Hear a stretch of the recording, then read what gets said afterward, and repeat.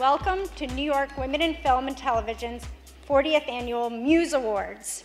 40 years. Today we celebrate the extraordinary achievements of our amazing muses who have given us brilliant performances, access to boundary-pushing content, and have shown a lifetime commitment to the industry.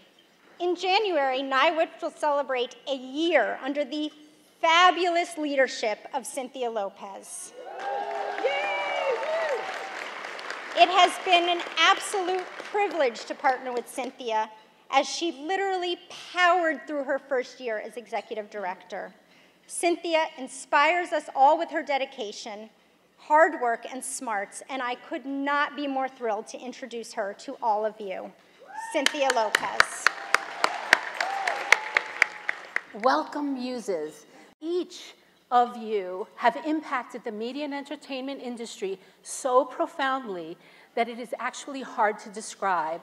Each one of you have overcome adversity, pushed creative boundaries, and provided opportunities for the next generation of cultural change agents, filmmakers, artists, and industry executives. From Gloria Estefan, who came to this country as an immigrant and overcame many obstacles and built a music and now media empire, to Gloria Estefan.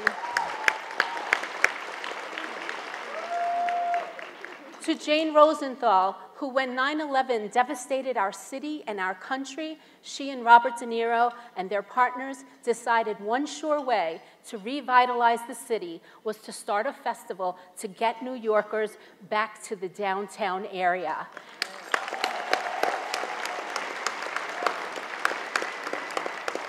Now, more than 140,000 people attend the Tribeca Film Festival every year. Thank you, Jane. All of the women on this stage, both the honorees and the NYWIFT board, live by the same principle: create something in spite of your limitations. It reminded me of a life lesson that my mom tried to teach me when I was 9. You need to understand something very important about doors and thresholds. You need to thank all of the ancestors and the activists that came before you that have opened the door for you to be where you are today. And you need to make sure when you are crossing a threshold in the future, you hold the door for all of those who come behind you.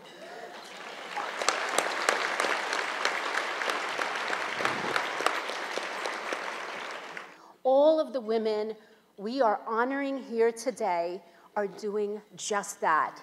I am deeply touched and humbled that each of the honorees said yes when we called. Thank you for your tenacious spirit, conviction, and your relentless pursuit of following your creative dreams. In looking forward, I do want to recognize the women who were our founders. Without them, we couldn't be here today. So now it's time for the Made in New York Award. Let me tell you a little bit about Commissioner Ann Del Castillo and the Mayor's Office of Media and Entertainment, MOME, as we like to call it. They run the nation's largest municipal TV, radio, and broadcasting entity, supports the local creative industries of theater, film, television, music, advertising, publishing, and digital media, and oversees the Office of Nightlife, which works towards sustainable development of nightlife venues.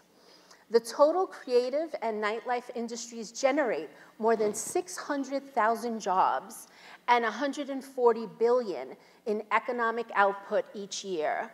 Anne came to MOME a quarter of a century of work in film, production, public arts, and nonprofit administration.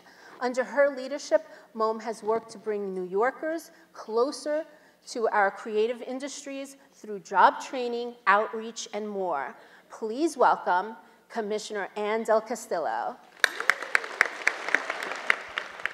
Good afternoon, everyone. I'm just going to go off script a little bit just to say happy anniversary to the Muse Awards. 40 is fabulous. I am thrilled to be here with all of you to celebrate the women leading New York City's television and film industry. Today, we are honoring a true New Yorker, a visionary and an innovator. Over the course of her career, Caroline Hirsch has blazed a trail in New York City entertainment as the founder and owner of the iconic comedy venue, Caroline's on Broadway. She continues to push the boundaries of what's possible in the business of comedy and for women in comedy in particular. My name is Caroline Hirsch, and I'm made in New York. When I opened Caroline's, my thought was to elevate comedy as a high art form. I was able to jumpstart some careers and promote comedic talent. I never thought about not being able to accomplish anything because I was a woman in business. To receive this award, I'm totally taken back by it. I mean, New York City is the capital of the world. So if you receive this award from New York City, that's a sure sign of success. Caroline, on behalf of Mayor Bill de Blasio, I am pleased to present you with this Made in New York award. Thank you so much. Oh, and thank you so much for this. Good afternoon. All of the very best things are made in New York. We have the best food, the best arts and culture, theater, film, television, and comedy. If someone had told me when I was growing up in Brooklyn, a young girl posed for a career in retail, that I would stand before you today celebrated for my work in New York's entertainment industry, I would have said they were crazy.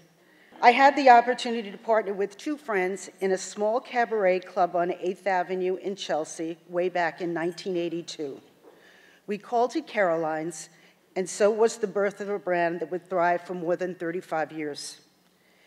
In the early days of the club, we booked cabaret talent, but we also started to book a group of hungry young comedians looking for their big break. In fact, the very first comedian I ever booked was an unknown kid from Boston named Jay Leno. When my partners decided to leave New York, I took over as full owner and made Caroline's into a full-fledged comedy club. Soon after, as it would be around the country, comedy took over. Future comedian superstars like Billy Crystal, Bill Maher, Robin Williams, Pee Wee Herman, Sandra Bernhard were staples of the club. It was an amazing time to be in New York, an amazing time to be in the business of comedy. But I had higher aspirations. I wanted to elevate the art of comedy. I wanted to take it out of the dark, smoke-filled rooms with a fake brick wall and give it the feel of New York's classic old nightclubs, being upscale with great cocktails, food, and great entertainment. So I moved Caroline's from Chelsea to the Seaport.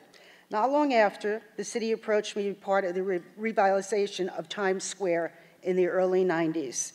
So after a very successful run at Pier 17, I found myself on the Great White Way, among the many great Broadway theaters.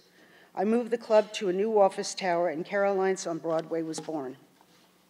In the more than 25 years that I've been in Times Square, my club played host to the biggest and brightest stars in comedy, as well as serving as a breeding ground for comedy's next generation of superstars. We have raised more than $56 million for the Bob Woodruff Foundation, whose mission is to ensure that our veterans and their families thrive in the next chapter of their lives. As I stand here before you and reflect on my career in the entertainment industry, I feel a tremendous sense of gratitude and pride for all that I've accomplished. I didn't accomplish this by myself. I had lots of help. My partner, Andrew Fox, my producing partners, Louis Ferranda. I have a great support system who made all of this happen for me. And I could not be prouder that everything that I have made, I made in New York. Thank you very much. I'm so flattered and humbled by this award. You know, I have been in business over 35 years in New York City, which is a challenge in itself to be in business, and but to be honored for my creative impact to the city I'm truly flattered and humbled by it.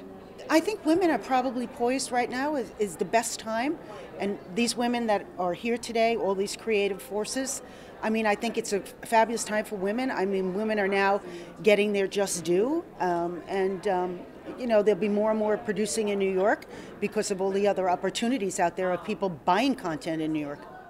And now on to our host, our good friend Nancy Giles.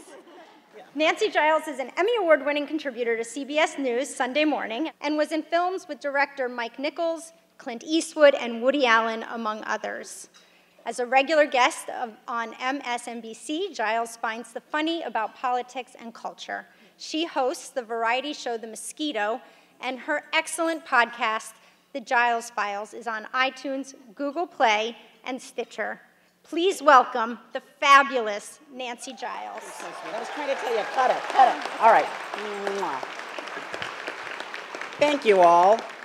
I'm thrilled to be back at the Muse Awards with all of you amazing women. I really am. Because what is a muse, really? It's a source of inspiration, a guiding spirit, a goddess even. And let's be honest, when you think muse, you think Nancy Giles. Okay. I love that joke every year. It never gets old. This is where I tell a very quick women in film story, which I'm going to do very quickly. Those of you who are in SAG and AFTRA recognize these envelopes that have the little window. You know, this is when you might get a residual check. You get these in the mail. This is how I open those envelopes because I'm so excited to get them. And although, that's how it is. Although it ended up being a check for $7.67 for an episode of Fresh Prince that I did almost 30 years ago, my plan was to bring it and show it to you. I deposited it. I'm sorry, it's my money. But here's the thing. Thanks to women in film and TV, we'll have more of these that are more money, more money, more money. So, rock on.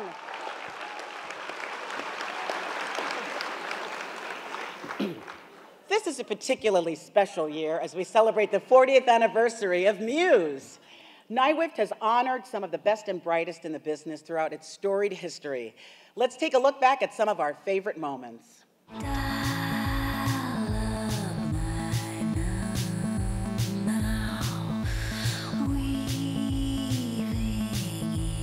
As women, we're all things. We raise children, we raise the bar, we raise hope.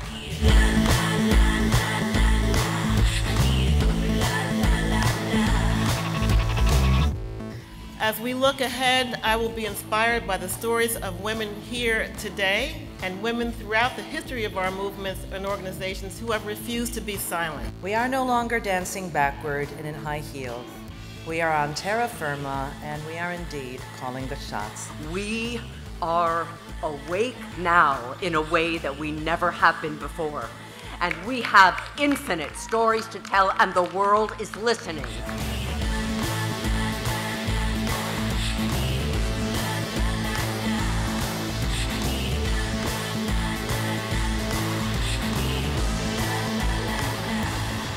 Congratulations, NYWIFT, on 40 years of Muse. It is an honor to be celebrating the women who are this year's Muse recipients, women of undeniable talents and staggeringly impressive accomplishments. So let's get this party started. You may know her as one of the most successful crossover artists in Latin music history, who has performed at the White House for 5 presidents, 2 popes, I'm so glad I got to do a selfie with you, we'll rub off, and sold 100 million albums. She is a multi-award-winning Grammy singer and songwriter. Among her accolades, she has received the National Medal of Freedom and the Gershwin Prize. If that weren't enough, she is a producer of the international acclaimed Broadway musical On Your Feet. But did you know that Gloria Estefan received an Oscar nomination for her song Music of My Heart? Or that she's written 2 best-selling children's books? Let's take a look at the work of this multifaceted talent. At night, you turn off all the lights. Isabel Vasquez, 2nd grade. Hi, I'm Roberta Gaspari, The violin teacher. I know. So you stuffed some worthless piece of caca into the casket with Ophelia? You knew? Of course I knew. No one gets buried with a mantilla. We're Cubans, not ancient Egyptians. Shake your body, baby, do that conga. No, you can't control yourself any longer. Shake your body, baby, do that conga. Come on, we gotta do that live. 1, 2, 3, 4. Come on, baby, let me take you to that conga. No, you can't control yourself any longer. Ladies and gentlemen, Gloria Estefan. Hey, thank you. Yes. Thank you so much. Thank you, everybody. Thank you so much. I am beyond honored and privileged to be sharing this dais with these amazing women and everyone here in the room. Muses, you know, a songwriter, a writer, person that shares art with anyone is constantly praying for that muse to come down and beat you over the head with something. But I grew up with two muses that really led by example, my mother and my grandmother. Oh, and one guy, my husband Emilio, who is here today. I say grew up with because I met him at 17 and has been an amazing inspiration to me and motivator, because that's what we need. Our muses have to motivate, they have to inspire, they have to make us think that something is possible. My grandmother, who was born in 1905, wanted to be a lawyer in Cuba. She got pulled out of school in 4th grade because she needed to help her family, 12 brothers and sisters, survive, quite honestly. And when she came to this country at 57 years old, not speaking the language, she said to my grandfather, "What are we going to do here?"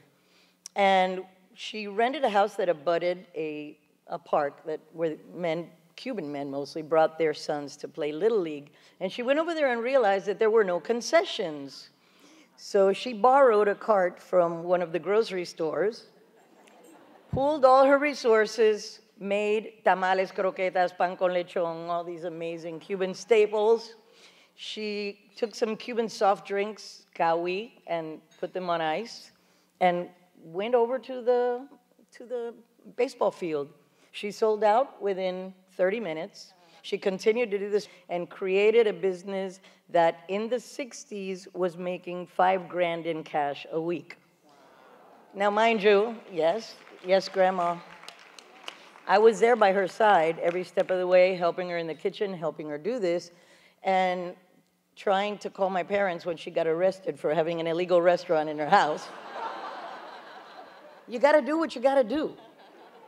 She talked her way out of it, just like she talked me into actually following my musical dream, because believe it or not, I don't like being the center of attention. I had to really get used to that role, but I sing since I talk. It came with me, a musical family on both sides, and I think my grandma was secretly, you know, a performer that never got to do anything. So we came to the United States. I was 2.5 years old.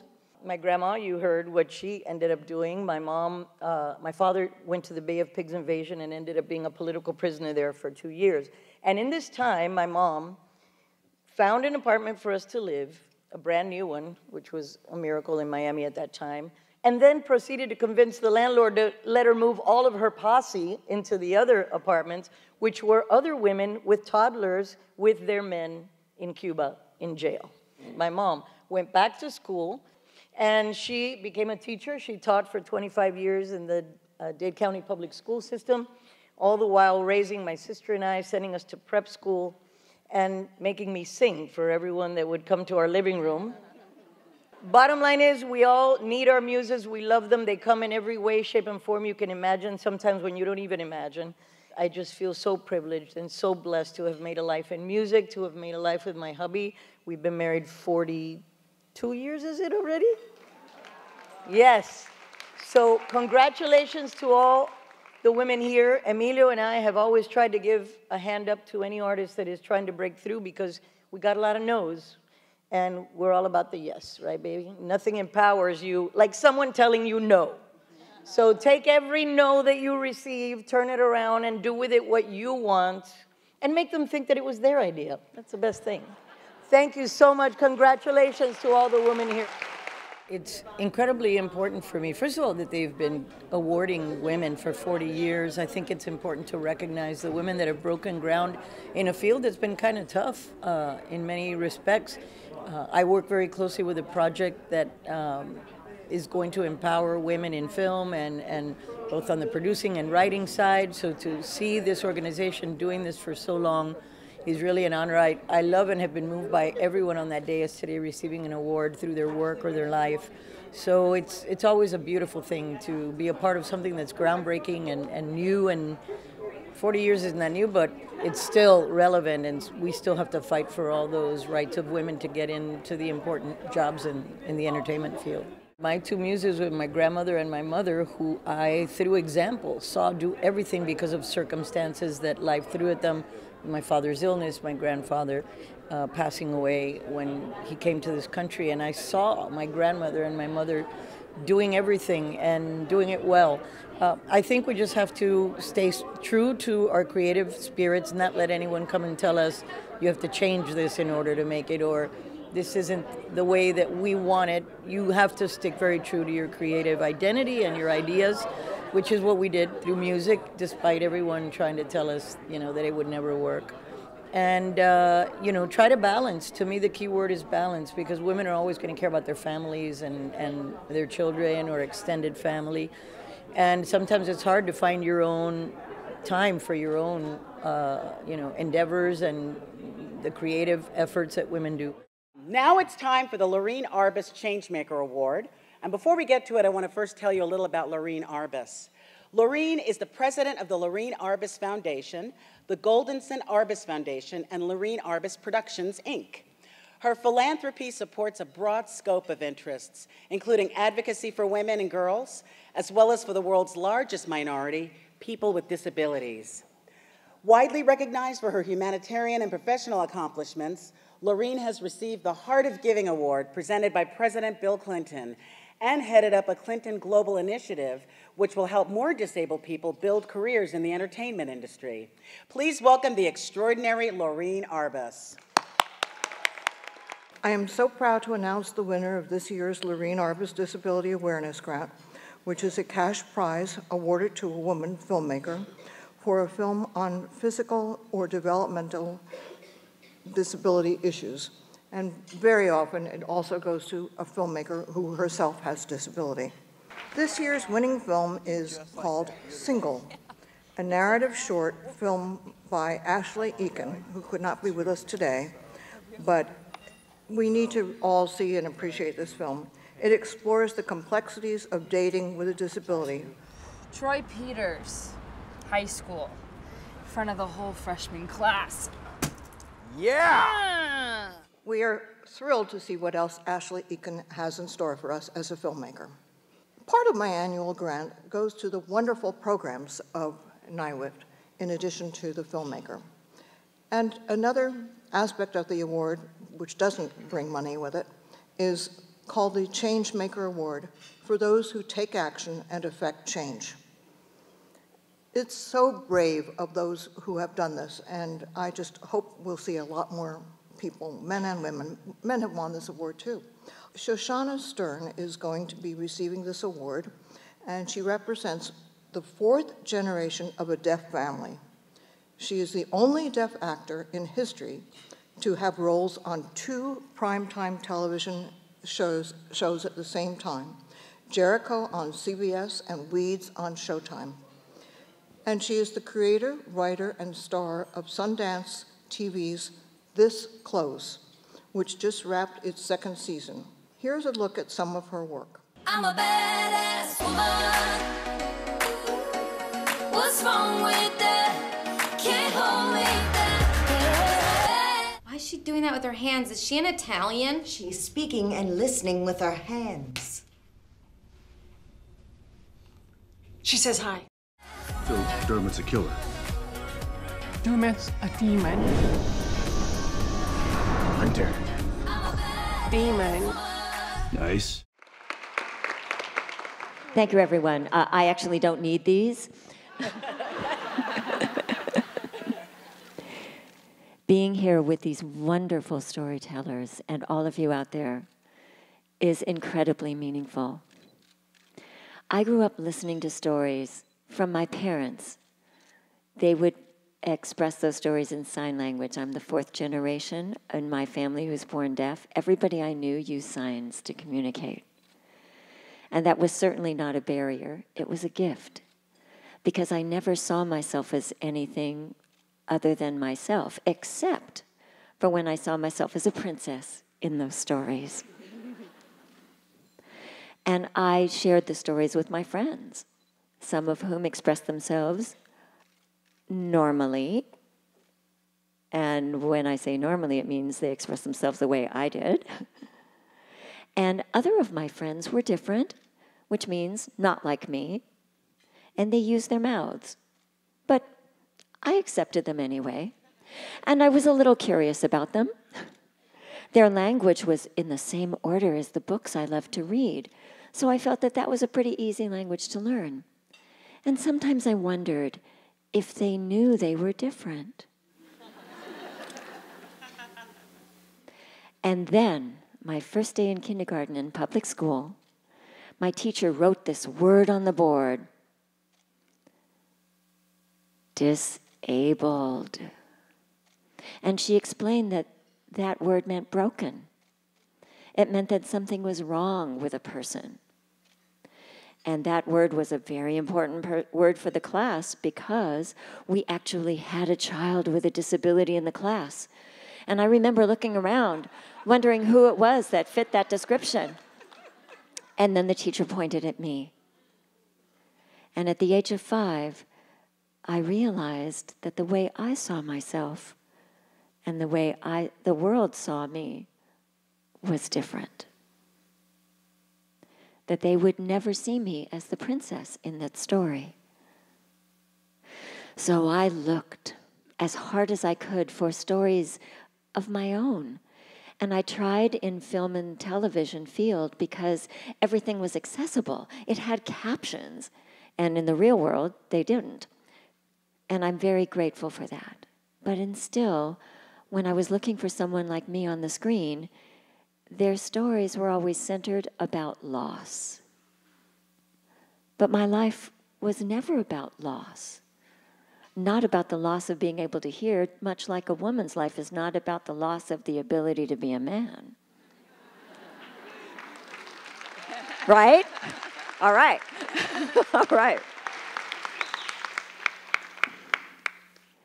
And so at first I waited for a prince to come riding on a white charger and tell my story for me. But after a while, I realized that even though I thought casting myself as a princess was groundbreaking, it wasn't enough. Even if I successfully put myself in that space, I was going to wait forever for someone to tell my story, unless the story changed.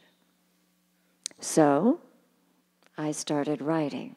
And when we got feedback from our stories on Sundance TV, specifically about the deaf experience, it didn't scare people as had been anticipated. It is what drew them, even though the majority of our audience is not deaf and still is not deaf.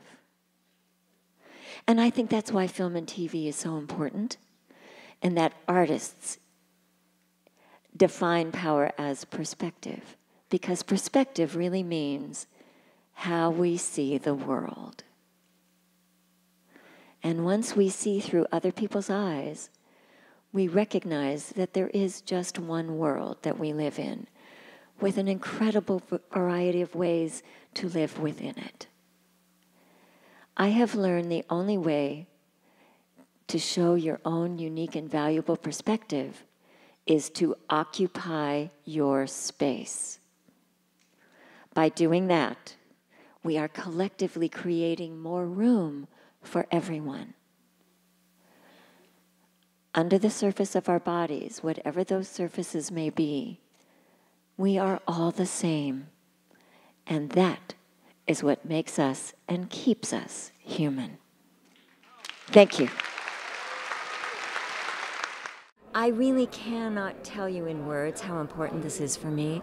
I think especially as a woman, I know that women are taught from early childhood to make ourselves smaller, to cross our legs, and men keep their legs open. I feel like this is happening emotionally as well, and that we have to regulate our emotions so that other people are comfortable, that women are too emotional or not emotional enough. And I think the only way to really own your experience and own your being is to tell stories by occupying your own space. And I think that is really what this awards are all about. So it's incredibly meaningful for me to be here today. For many of us, Vimeo has become an instrumental tool as we tell our stories. There's a real dynamo leading the charge here, Anjali Sood. She's been designated a young global leader of the World Economic Forum and oversees about 600 people. Ladies and gentlemen, Anjali Sood. Hi. Congratulations. Here's your beautiful award.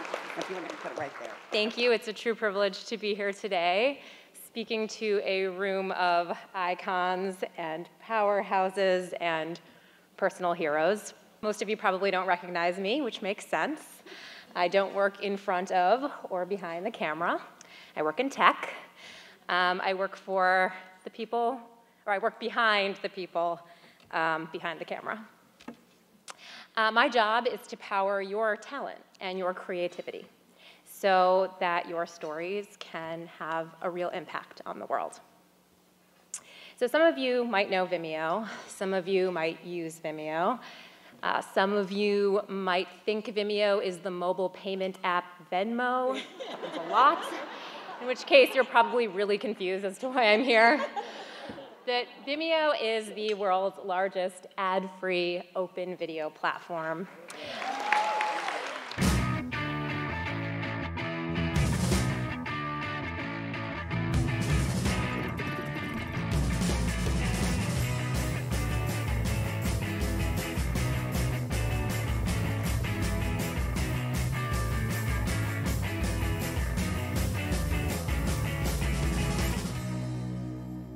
We're also a thriving creative community of filmmakers, artists, and brands. And in today's harsh digital climate, we aim to be that rare place on the internet where the creator and their story always comes first. You can see this come to life just by reading the comments section of the videos posted on Vimeo. I often read them, and you won't find trolls. Instead, you will find surprisingly kind notes of positivity, support, and inspiration. I feel very lucky to be here representing the tech side of our industry and a platform that values positive community and diversity and voices. So funnily enough, I had a very unusual career path to get where I am today. I grew up in Flint, Michigan. My parents are immigrants from India. Went to college, studied finance. Had no idea what I wanted to do in my 20s, was rejected from every finance job, bounced around from investment banking to selling diapers online. Yes, I did that. 5 years ago, I joined Vimeo as a mid-level marketer with a team of 5. 3 years later, I became CEO at 34 years old. Leading a billion-dollar company with hundreds of employees around the world. Still pinch myself, think I'm dreaming. But I got the job because over those 3 years, I developed a new strategy that was risky, but that I really believed in. And I called that strategy Creators First. And it meant focusing Vimeo solely on empowering the people behind the camera with tools, technology, and a community. And it turns out that putting creators first isn't just a good thing to do. It's also a great business. So after a year of proving that strategy could work, I got the top job to make it happen. So my path hasn't been predictable, and it hasn't been easy. I remember being told in an interview that I didn't have the personality for a job in finance. I remember my first day as CEO walking into a boardroom with no direct experience, and every single person looked different from me in every way. I remember coming back from maternity leave and going to an all-day investor conference and literally running back and forth between presentations to pump in the bathroom stall because I didn't have a room for women. So I never thought I'd be here today, but with the support of my community, my family, colleagues, business partners, here I am. And I get to accept a Muse Award and stand next to remarkable women. So I just want to take this last moment to say wholeheartedly that your stories, of the women up here and all of you in this room, your stories are my muse. They inspire me to lead Vimeo with empathy and grit, to build a powerful, safe, and supportive online platform, to provide useful technology to keep our community thriving, and to continue to push the boundaries in pursuit of something better. So to all the storytellers in the room, I can't wait to see what you create next, And if you happen to share it on Vimeo, know that I will be watching, reading those comments, and cheering you on. Thank you. I've spent most of my career admiring the other women honorees as personal heroes, so it's great to be here and to be representing women in tech.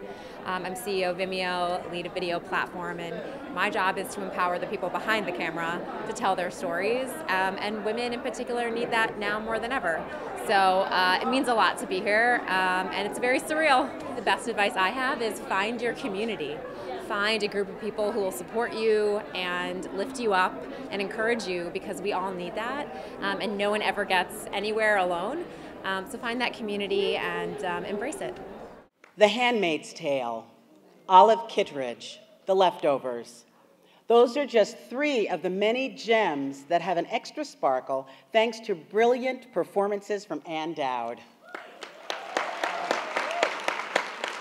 This in-demand actress has won an Emmy, was nominated for a Golden Globe, and yes, she was on Law & Order 9 times. And wonderful on all 9. Here are some examples of her outstanding work. God gives us blessings and he gives us challenges. The price of his love is sometimes high, but it must be paid.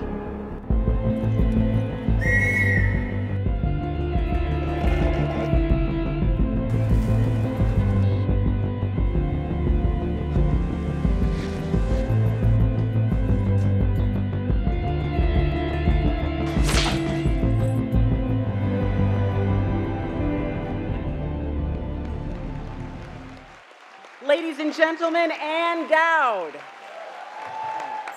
Oh, darlings, hello, all of you.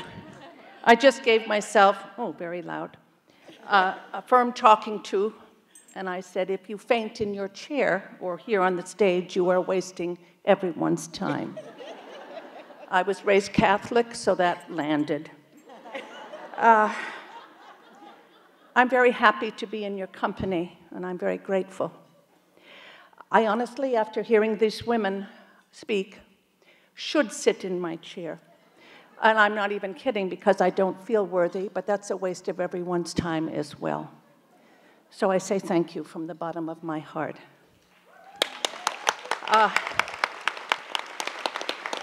I want to also thank Margaret Atwood, whom I love very much.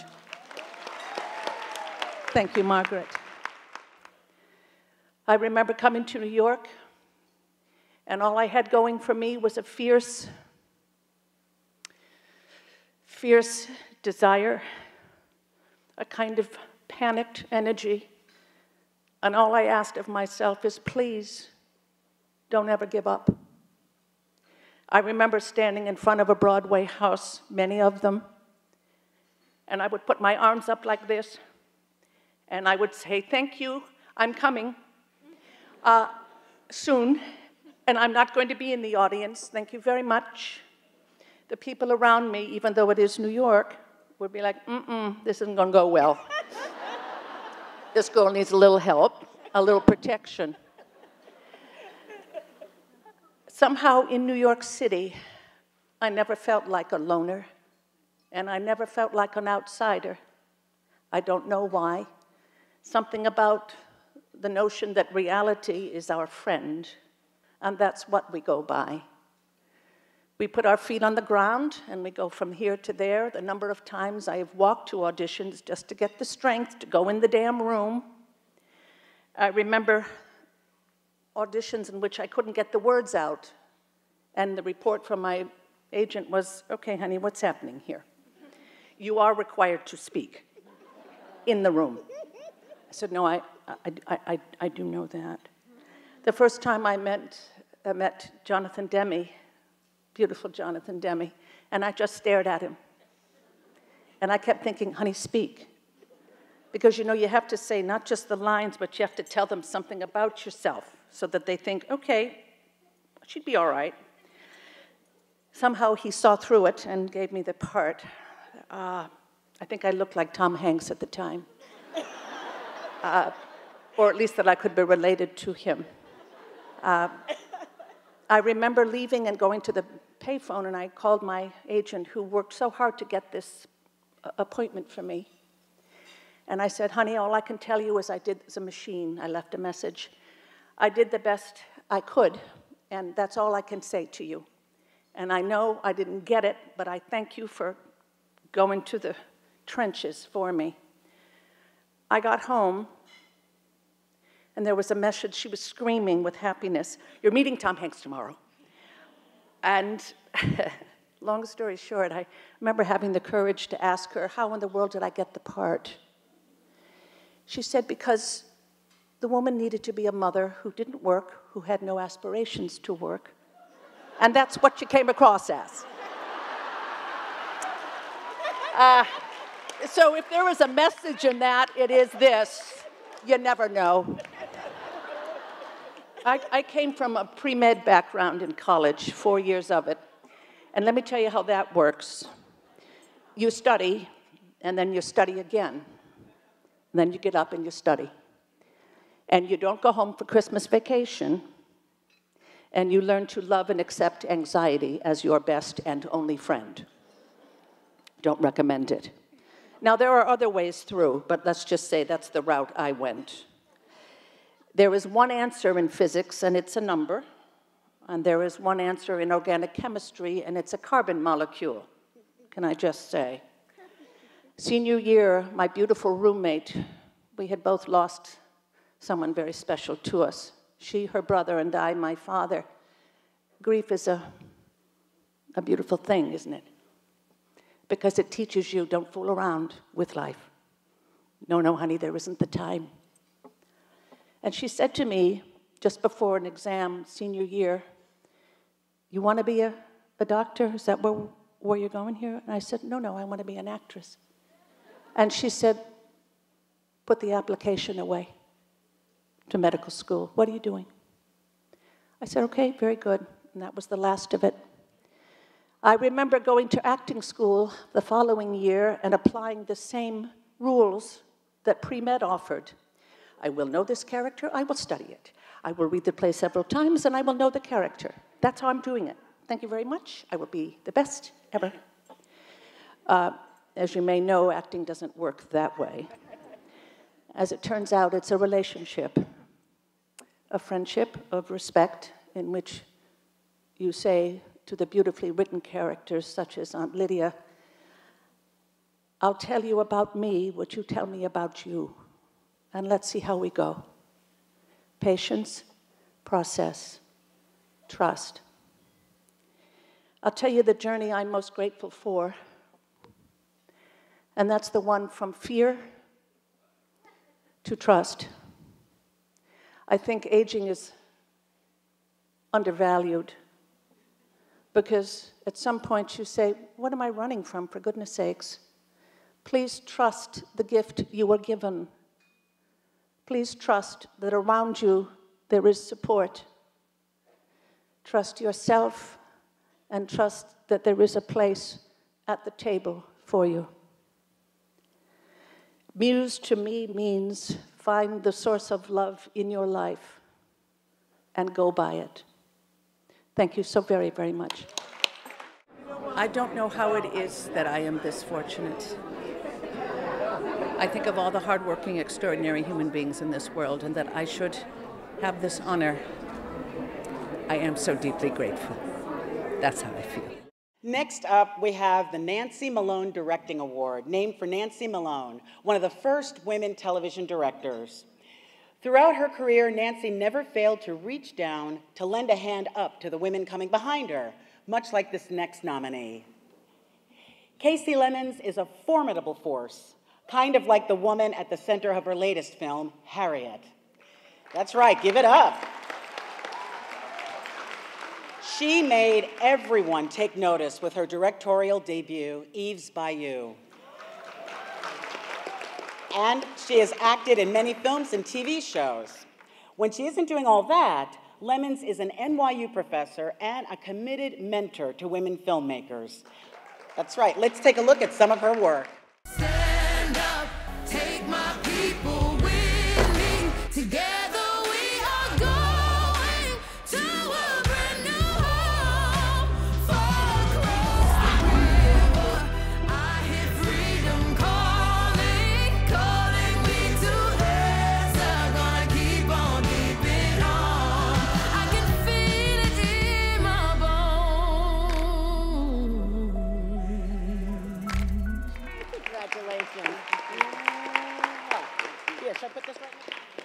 It's such an experience to be honored here with such incredible women, by such incredible women, and for such incredible women and men that are here with us.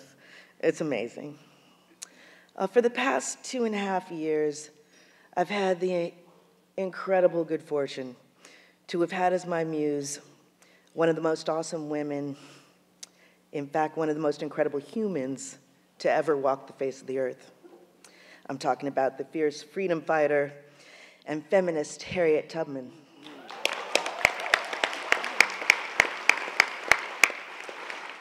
I first looked young Harriet Tubman in the eyes in early 2017.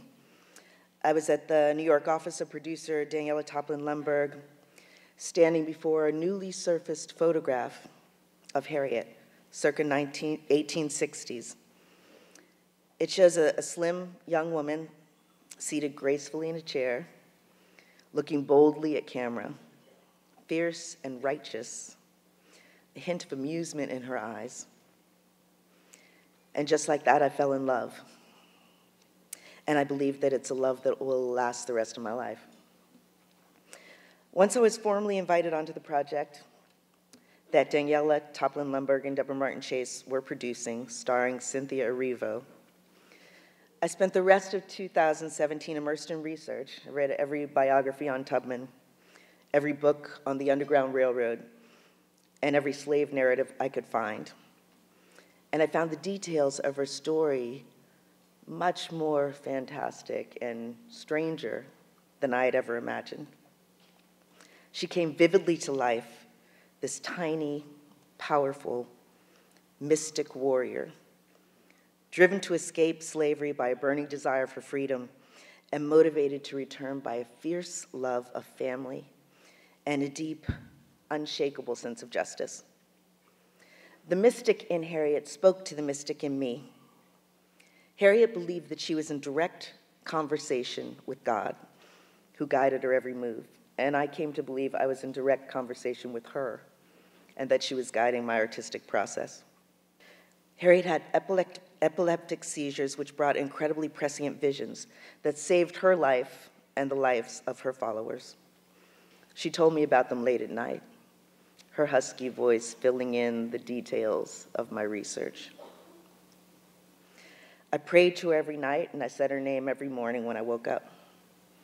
She was with me as I endeavored to bring the authenticity and detail of her life to the script written by Gregory Allen Howard.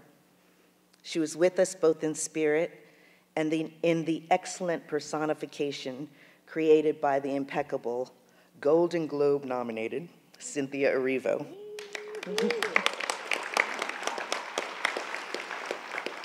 As we shivered in the woods at night, knowing that whatever our hardship or discomfort we endured while making the film was nothing compared to what Harriet and the freedom-seeking slaves she led endured, cold and frightened and hunted, yet bravely pushing towards freedom. Since I finished the film, her voice has faded somewhat, and I miss our conversations. Though I know she'll be with me, and she'll always be a part of me. I wonder what she would think of us now. We still have to fight for inclusion and parity, for equal rights and human rights. We have to fight for our planet and our children and their children. And like Harriet, we have to urge on those whose courage fails them. We have to fight alongside and for each other and not let anyone divide us, because together we have the power to change the world through the sheer force of our will, if our courage and our humanity, our conviction, and our sense of justice outweighs our fear. So thank you so much.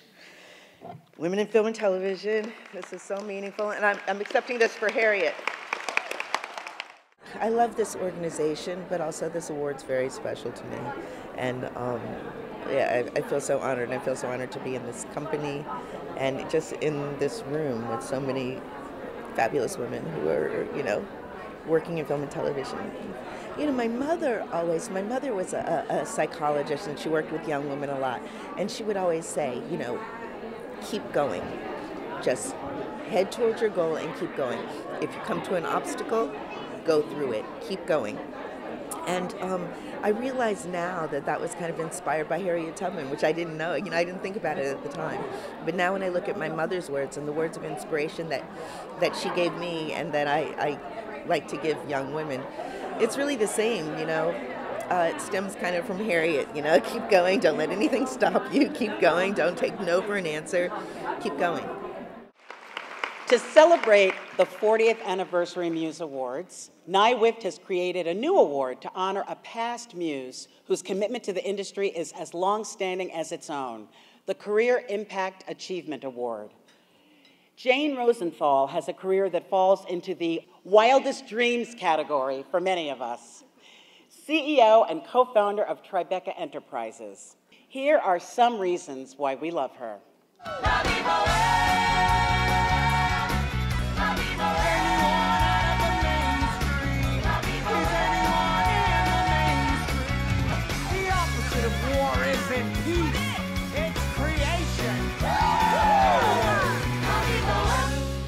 There were all these millions of people who come through here, and I see them all. People of every color, shape, and size. And I think about all those people that made it. Congratulations. Thank you so much. I'm so honored to be here and inspired by all of you muses, and it's really extraordinary. Thank you so much for your stories. Thank you, New York Women in Film and Television, for that lovely clip compilation. I actually couldn't help notice, but you left out the adventures of Rocky and Bullwinkle. Maybe you didn't see it? A lot of people didn't see it. Actually, I remember the day after the movie opened, my phone literally stopped ringing. No one called, not even my mother. This was the summer of 2000, before the proliferation of cell phones, texting, and Bitmoji. So I kept dialing the operator to check if my landline was still working. It was fine. That's when I learned that old saying, "You're only as good as your last movie is." Like many cliches, painfully true. Fortunately, I had a real fearless leader in my corner, Robert De Niro.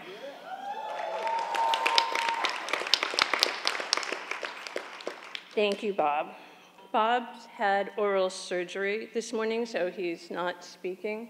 Where are you, Bob? Oh, there you are. But he asked me to say two things. First, I quote, "New York women in film and television, keep up the good work."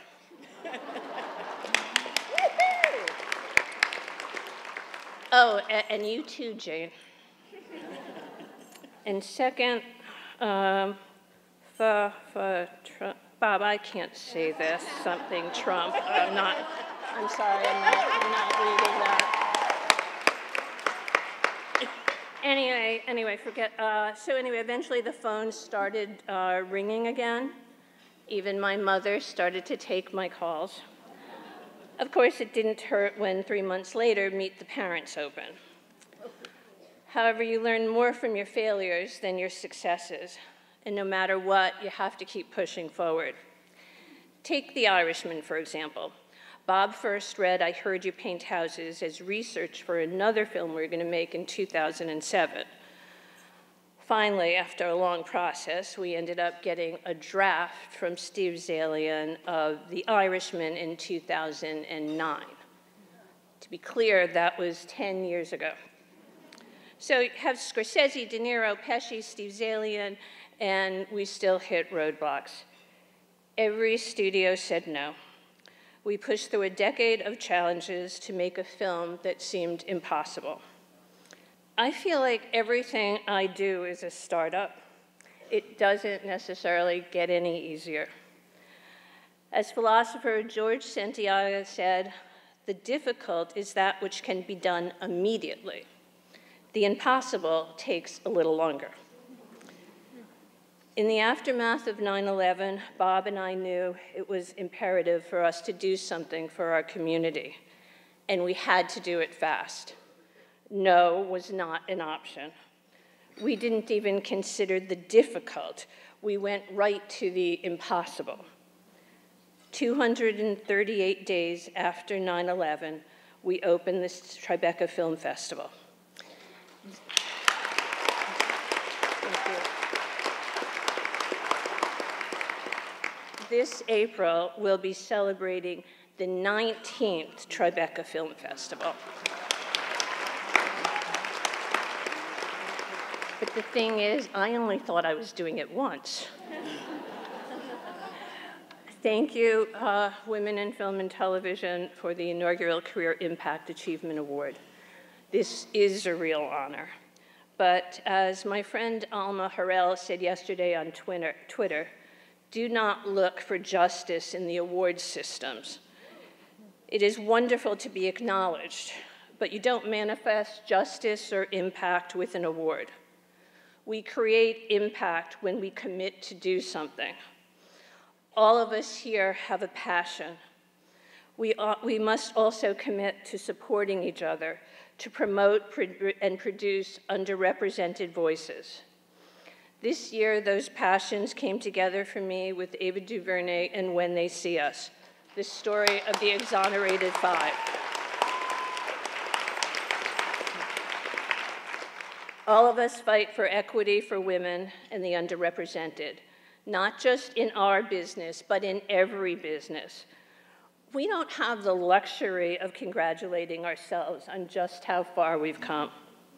The Equal Rights Amendment was brought before Congress 100 years ago and was passed 50 years later. Today, we're still waiting for it to be ratified. It takes all of us in this room and beyond to ensure that our voices are heard loud and clear, not just locally, but globally. These are not normal times. No matter the failures or challenges we face, we have to keep pushing forward. As storytellers, as artists, executive, activists, doers, we have never been held back by normal, and we cannot be held back by no. It's not an option. So, all of you in this room, you might know Bob's favorite 4-letter word. I actually now have 2 favorite 4-letter words. One is Muse. Thank you to all you extraordinary muses. And the other is next. Let's go, ladies. Jane Rosenthal, you forgot your award. You're welcome.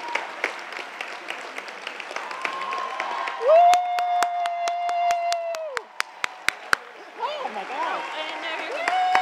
Congratulations, everyone, and congratulations, Jane. Thank you. She's great. Wow. Thank you, Mr. De Niro, and thank you and congratulations to all of our honorees. Thank you for all the love and support of all these New York women in film and television. Thanks so much for coming, and see you next year.